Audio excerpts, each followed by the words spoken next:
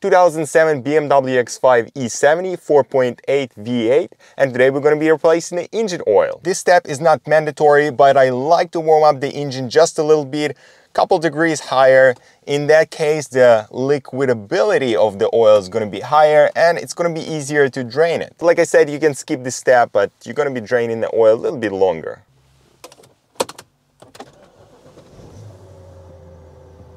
One thing to mention that N62 engines still have the dipstick. In that case, I do not like to use jack stands or raising up the front end to basically drain the oil. In that case, later on, I'm going to be using the dipstick to measure the exact level, since the car is going to be leveled already. And it's more than enough space underneath of the car to work without raising the front end. We have 24mm oil filter housing, T50 drain plug or Allen key. First of all, I'm going to remove the oil filter.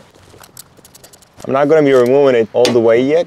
It just crank it loose until I'm going to be able to just spin it with my hands. Okay, now we can crank it loose the drain plug, which is really tight.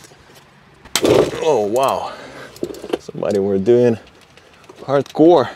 Crank it until it loose. Okay, it's actually not bad. And meanwhile, our hands are soaking in the oil.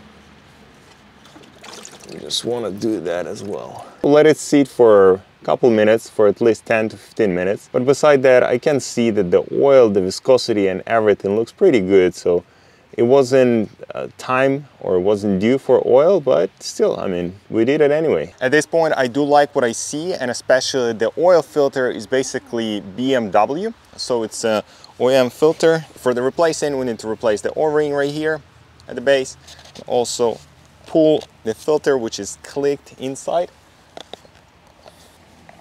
So it's got some type of clamps at the bottom. Just pull it out. I got my pin tool. Made in Germany, HEPA. It does not sense as a BMW. Comes with a gasket and everything.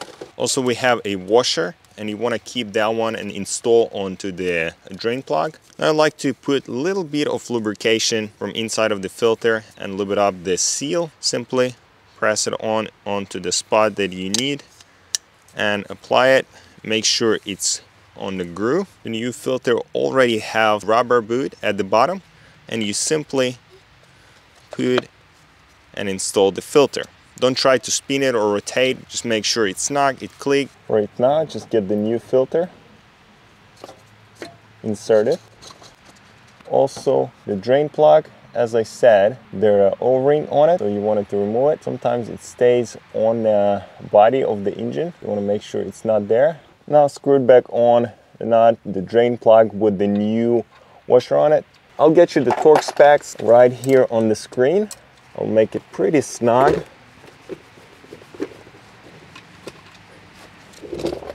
Then the filter.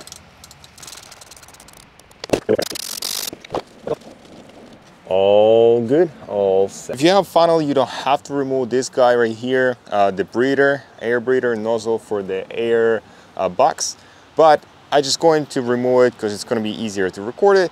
And on top of that, it's going to be a little bit more area to play in terms of cleaning, as well as I'm going to replace the cap because mine is leaking. I just cleaned that right here, but still, that's the thing. So I have 2 pin connectors, easy to remove.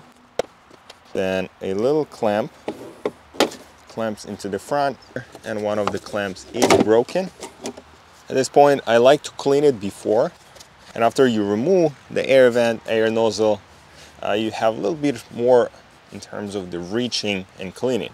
Also, right behind the filling cap, it's our dipstick. So you can remove it, whatever it takes. Now I wanted to remove the cap.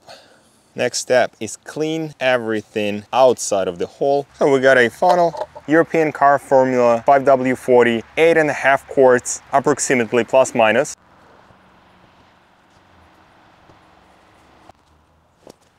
Check the dipstick. Right now it's very at the bottom. I'll add half a quart. I'm gonna start the engine. We're on a flat surface. I'm gonna check the level again, and we're gonna fill it up if we need it. Otherwise, we're ready to go. Thank you guys for looking at. Make sure to check the dipstick and subscribe to my channel. I'll see you next one.